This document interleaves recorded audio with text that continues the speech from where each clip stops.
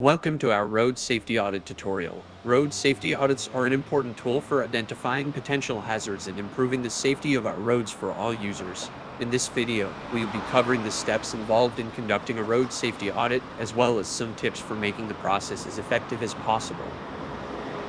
The first step in any road safety audit is planning. Before you begin your audit, you will need to identify the specific road or section of road that you will be focusing on, as well as the specific hazards that you will be looking for. This could include things like poor visibility, lack of sidewalks or crosswalks, or other potential hazards.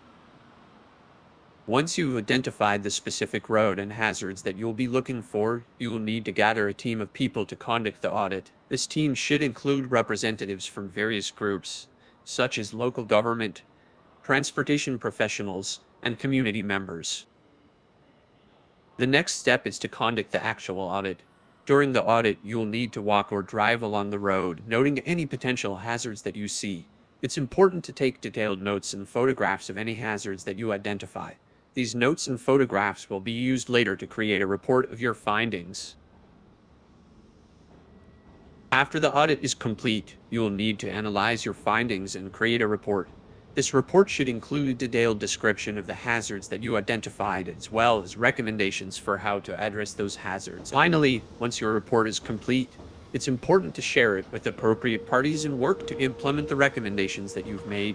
This could include things like installing new signage, repaving a section of road, or adding a new crosswalk. In conclusion, road safety audits are an important tool for improving the safety of our roads for all users. By following the steps outlined in this tutorial, you can ensure that your road safety audit is as effective as possible.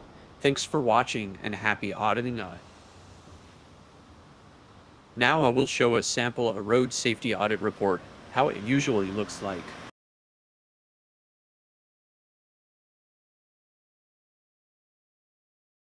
That's all for this video on road safety audits. We hope you found it informative and helpful. Remember, road safety is everyone's responsibility, and by being proactive and identifying potential hazards, we can make our roads safer for all users. Don't forget to follow our channel for more transportation-related videos in the future. We will be covering a wide range of topics, from traffic safety to sustainable transportation and much more. We'll be publishing new videos every week, so be sure to hit the subscribe button and turn on notifications so you never miss a video. Thank you for watching, and we'll see you in the next video. Stay safe on the roads.